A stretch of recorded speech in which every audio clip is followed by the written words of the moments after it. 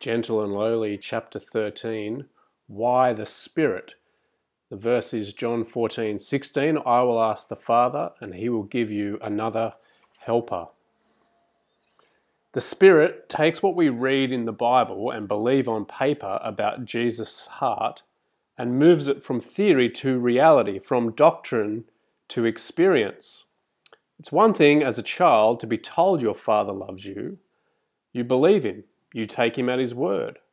But it's another thing, unutterably more real, to be swept up in his embrace, to feel his warmth, to hear his beating heart within his chest, to instantly know the protective grip of his arms. It's one thing to hear he loves you.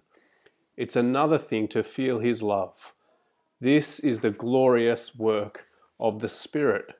And the chapter concludes, the Spirit's role in summary is to turn our postcard apprehension of Christ's great heart of longing affection for us into an experience of sitting on the beach, in a lawn chair, drink in hand, enjoying the actual experience.